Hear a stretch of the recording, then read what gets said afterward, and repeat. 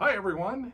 So you're looking for a home. You're decided to finally get in the home market after binge watching every episode of House Hunters on HGTV. Or maybe you've binge watched every episode of Selling Sunset on Netflix. Or maybe you're just tired of living in your parents' basement.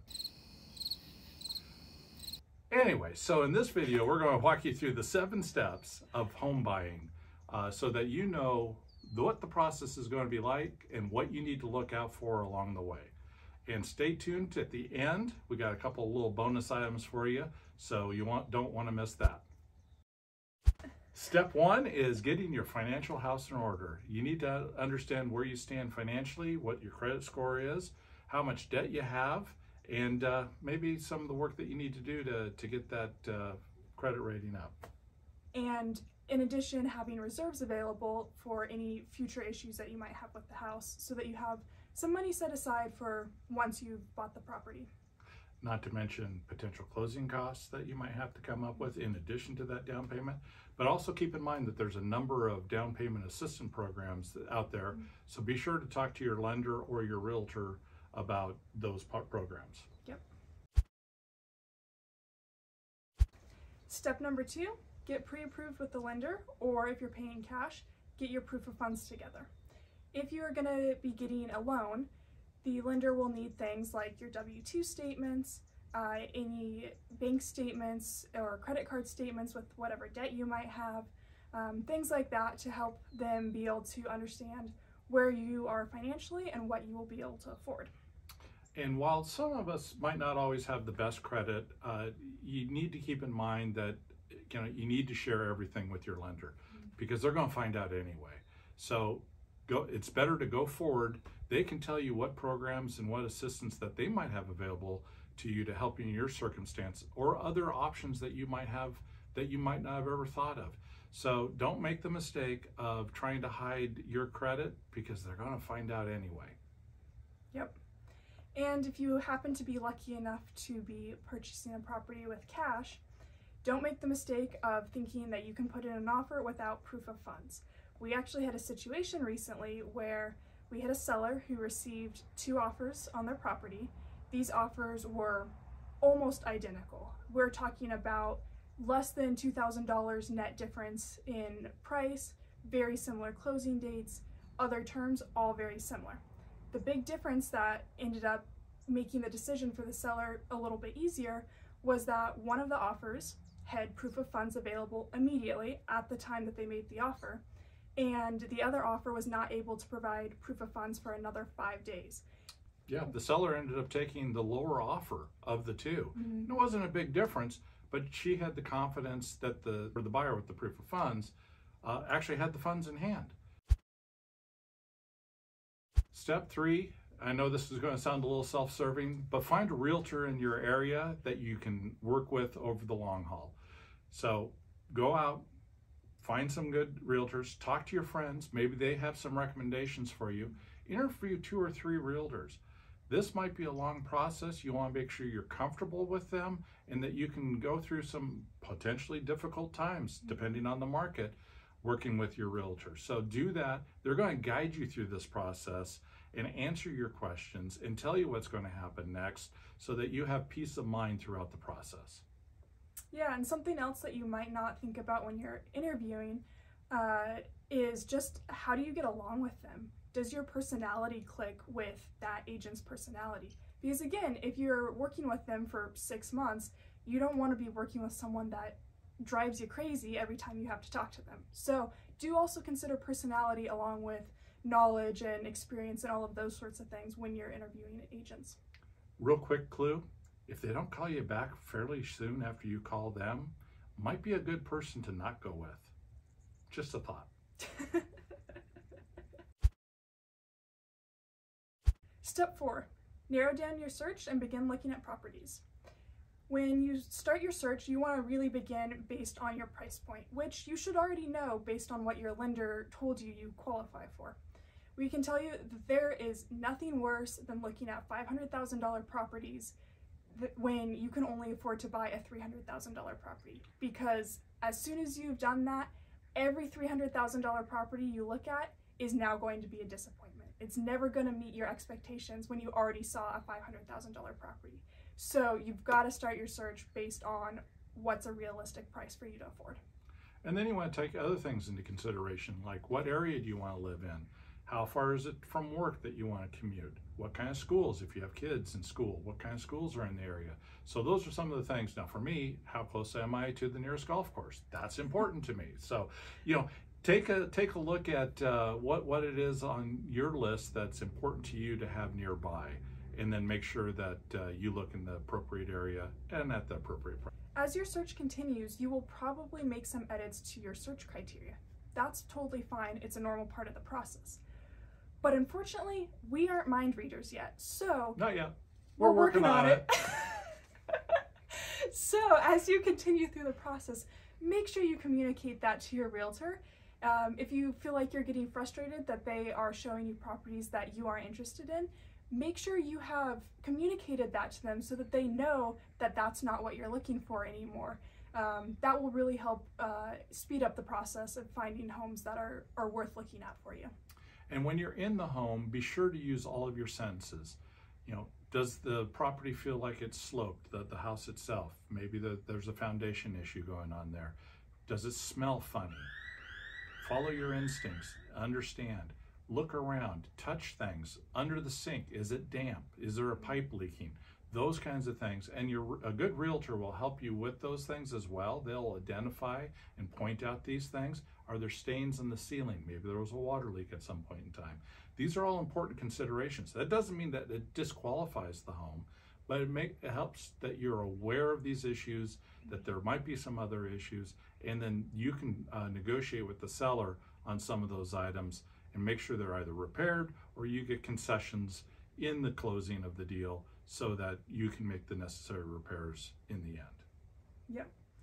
And with technology these days, if you are an out-of-state client and not able to come and look at the property in person, we have way more options than we used to with things like FaceTime or Zoom. We can show you properties, we can tag team and drive around a neighborhood with one person driving, one person showing you around, and just kind of give you an idea of the house and the neighborhood that way without you having to spend a ton of money on flying back and forth every weekend. We work with a lot of military here with the Air Force Base here in Tucson, and a lot of those folks don't have the opportunity to come to Tucson beforehand, and so we've done that with a number of our clients. Drive them around the neighborhood so they have a feel of the neighborhood, walk them through the homes, show them things close up, far back, so they have a really good perspective of what they are getting into before they actually arrive. Nothing more disappointing than buying a home sight unseen, which unfortunately some people have to do, and then moving there and getting surprises. So far we've had pretty happy clients with our out-of-state moves. So the next step in the process is finding a home that you love and making an offer on it. Of course, it's going to be within your budget, and your realtor can help you with a market-based competitive offer. And depending on market conditions, that might mean that you have to be very aggressive in your offer, or that you might be aggressive in your offer in the other way, that maybe looking for some seller concessions in that process. So finding that home, making sure that you're loving it, seeing yourself in it in the future is really, really important in this step. You want to talk about some of the considerations of the offer? Yeah, so there's a lot more than just price. And with the last few years of properties going way above list price, this has really come into play a lot, where people are wondering, what can I do if I can't make an offer that's $50,000 over list price? Well, price is not the only thing that a seller is looking at.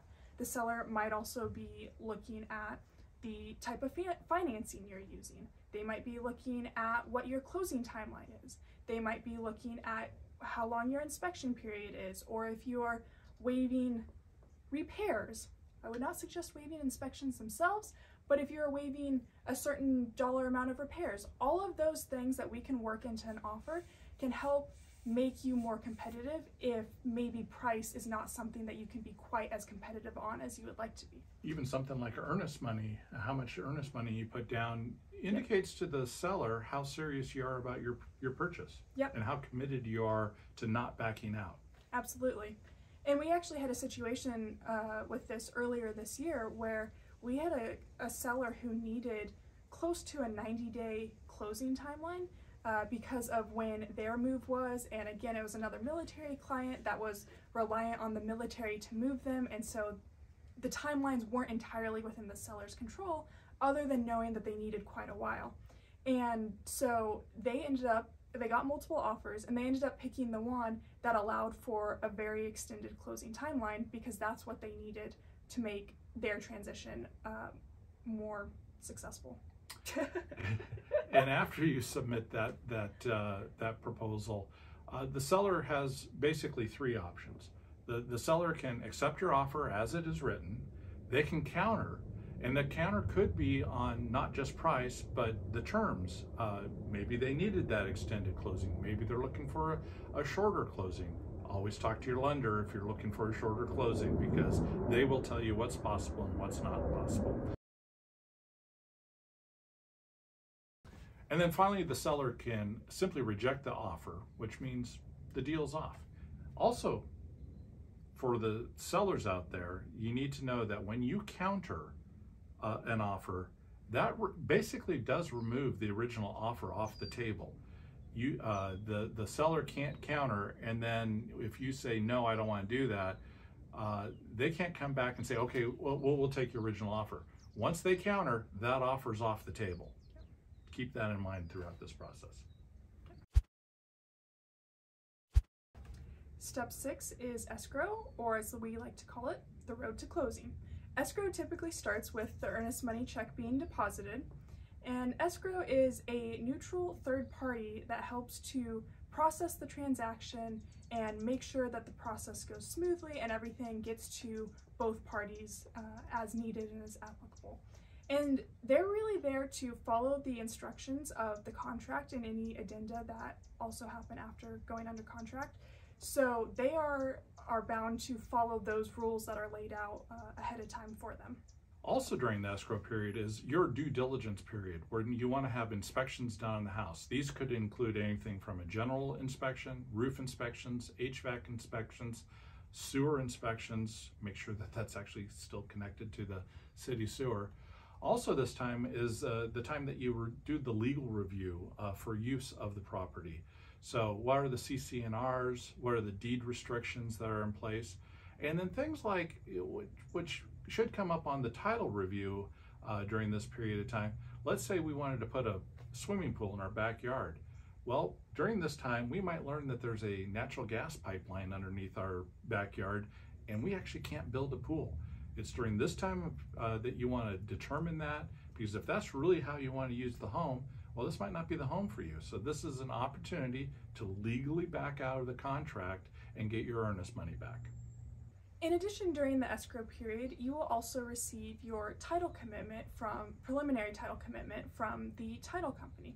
And this is your opportunity to look at the title insurance that will be provided upon closing for the property, as well as any exclusions that they might have.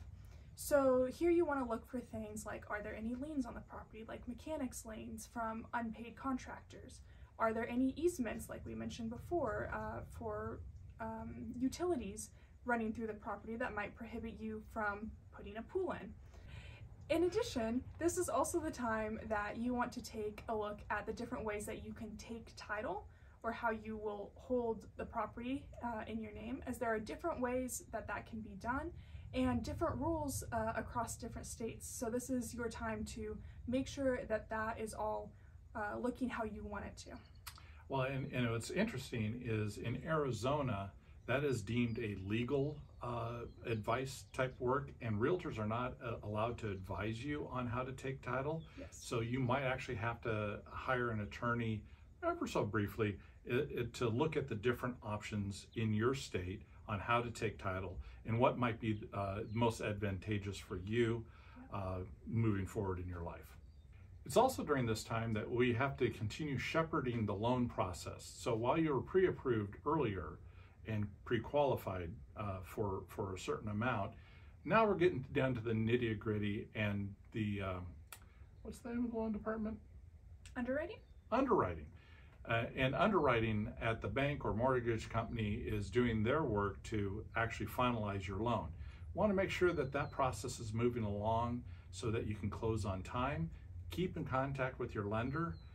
Sometimes during really busy times, you're going to have the right herd. During this process also, the lender will be asking for an appraisal on the property. We'll want to make sure that the contract price and the appraisal price are equal, if not having the appraisal be even more than the contract price, so that the lender has no inhibitions about lending you the money.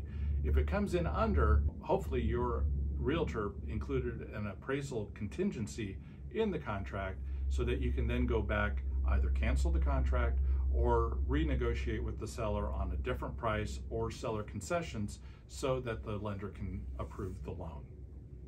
In addition, during this time, if you're someone who doesn't regularly check your email, you will need to be regularly checking your email. That's going to be the primary form of communication from the lender and their whole underwriting team. And so they will be reaching out on a fairly regular basis, sending you updates, requesting more documents, and you really need to be paying attention to this, because if you miss those emails for a week, that could put the whole process behind, and then we could potentially not be making the closing date. Step 7, taking possession of your home. Woohoo! You are Yes! finally there. The home is now yours. It is recorded at the county recorder's office, and you get the keys. So what now? Well, before the day of closing, you will want to have contacted all of the utility companies that service the property to tell them to switch over the services into your name. And you want to do this beforehand, because if the utility companies shut off the service, then there's a very good chance that you will end up paying a reconnect fee, and that's just an unnecessary payment that we can avoid. Well, in addition, be prepared to pay deposits depending on what jurisdiction you live in. Many utilities require advance payment. Now, you'll get that credited back after a year of service, but that's another part of the have some money in reserve, because a lot of people don't anticipate those deposits.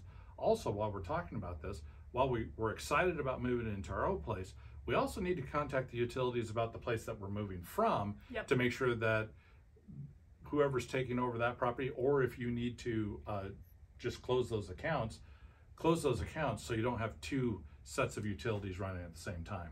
That's happened. Yep, absolutely. And we have an example of one where the client didn't get it transferred in time, it got disconnected, and on this one it happened to be the gas company. And for the gas company to reconnect the service, not only was there a fee, but they also had to come out to inspect every part of the house that was being serviced by the gas. So the stove, the water heater, the dryer, all of those sorts of things, they had to come back out and inspect before they would turn it back on. And cold showers sometimes are fun, but not all the time. More fun here in the summer than some other places. That's true. We won't talk about the lack of cold water here in the desert. It's not a selling feature. Maybe another video. Another video. Other kinds of things that need to be transferred that you might not think about. Does the home have solar? A lot of these are leased accounts, and so you'll need to get those transferred. Smart devices in the home need to be transferred, those accounts, so that you actually can get access to them. Automatic shipments. I'm a big fan of Amazon bringing me my household goods on a regular basis. I never run low on supplies. I can get, well, anyway, that's not the point. The point is that you want to make sure you transfer those. Also, any loans that you have, credit cards, those kinds of things, you got to reach out to those institutions. Most of that stuff you can do online, but you need to update your addresses on all of that. Yep. And finally, you probably want to schedule your movers ahead of time so that everything is ready to go on the day that you are wanting to move. We always recommend movers. We have moved a few times. We're tired of moving, and we don't move by ourselves anymore. we are past the beer and pizza bribing friends part of moving, so we recommend hiring some movers to make your life a little bit easier during that part of the process. And right now, as we speak, we're in the midst of the Great Migration, where folks are actually moving not just across town, but across the country. And if you're trying to schedule an interstate mover, you may be a couple months out on scheduling those. So do this well in advance of your intended move so that you can be sure that you actually have a mover that can move you and make the delivery there. Nothing worse than moving into a house and having nothing to sit on. Yeah. So now you have the shorthand version of the buying a new home. We've included a buyer's guide down below. Click on the link and you can download the PDF on this whole process that we just described in this video. So please don't hesitate to do that. If you have any questions, feel free to contact us. In addition, we also, if you are in the Tucson area, would love to work with you. So our contact information is also down below. You can reach out to us that way if you are looking to buy or sell here. And if you don't happen to be in the Tucson area, not looking to buy here, we also can help connect you with agents in all other areas of the country and really the world. And so there's also a link down below where you can fill out some information on the type of transaction and the type of property that you might be buying or selling. And our team can help connect you with a great agent in your area to help you through that process. So thank you. If you like this video, please click the like button. And if you want to hear more about real estate and lifestyle in the Southern Arizona, please subscribe. We'd love to have you on board.